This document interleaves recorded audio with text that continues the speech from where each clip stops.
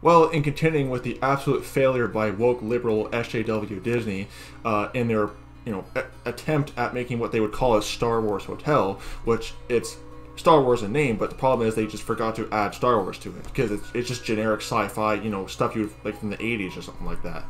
I mean, I could say a whole lot more on that, but it's failing. And by the way, too, it's $6,000 for a family of 4. Yeah, you can get a trip to the Caribbean at a luxury hotel for less than half that price, but I could say a whole lot more on that.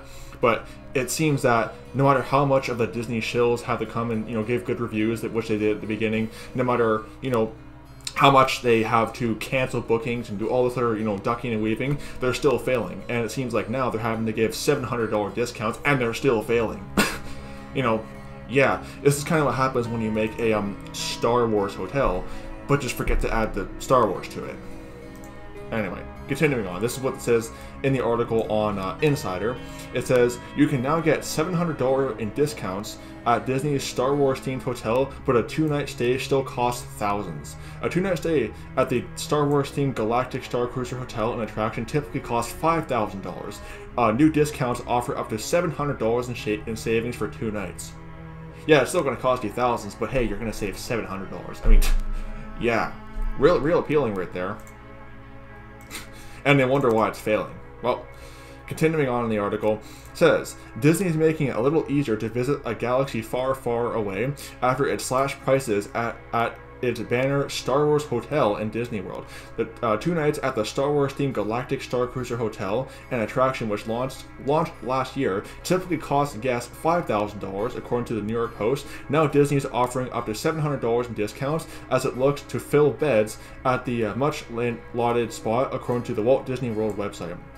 The hotel was panned after it opened last year, with guests complaining the rooms were little more than windowless bunkers, the New York Times reported.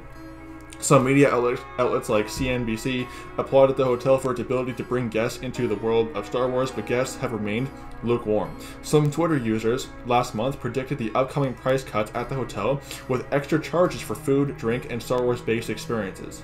So you've already forked over thousands of dollars, but you still have to pay for your food and all this other stuff. So you're just, bleeding more, hundreds of dollars, essentially just emptying your wallet of more hundreds of dollars just to get food and all this other stuff. I mean, yeah. Like I said, you can get a luxury trip to the Caribbean, food already covered in the expenses, for less than half that price. And for not just 2 days, but for 2 weeks. But, whatever. I mean, what's to be expected from woke liberal SJW Disney? Continuing on in the article, generally Disney is going to have to eventually drop that price on the Galactic Starcruiser. One user tweeted, "I don't know why they're fighting it."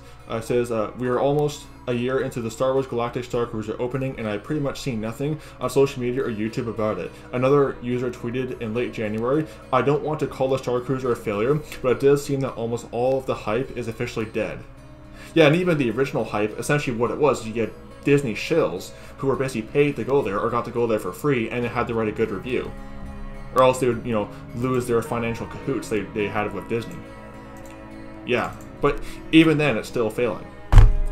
Continuing on the article on Insider. The steepest cut onto Disney's website is a discount of $350 per night on a 2-night stay. Other discounts range from $150 to $250 per night. Yeah, real appealing. You're still having to pay thousands of dollars, but you're still... And then, again, that's not even counting you gotta pay for the food and all this other stuff. Merchandise, you don't even get that covered.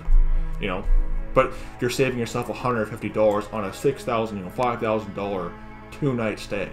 Yeah, real appealing there, woke liberal SJW Disney. Yeah, it's a complete joke. It's just fun laughing at this whole mess. So, somebody actually thought this was going to be a good idea. That's kind of the really hilarious part. It's not the failure itself, but just the fact that somebody actually thought this was a good idea.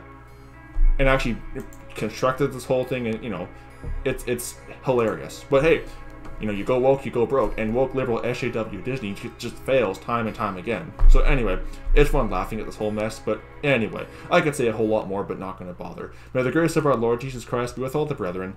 Goodbye.